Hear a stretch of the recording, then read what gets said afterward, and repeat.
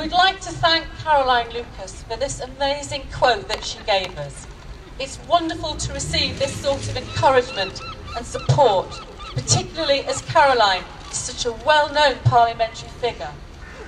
There's also more encouraging news that we would like to share with you, in that Save the Harlan Beagles and its substantial and growing following is now acknowledged by other parliamentary figures. And as such, on Wednesday, we've been invited to attend a meeting at Westminster with Nick Dakin, the chair of the All-Party Committee for Replacement of Animals in Medical Experiments.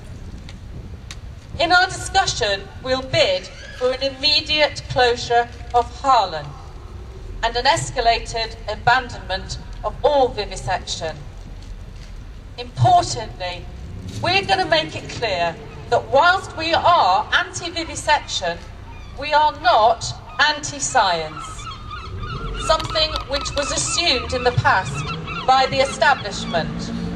We are pro-animal welfare and we are pro-modern science. In the 21st century, the argument for stopping animal experiments is now pro-science and humane.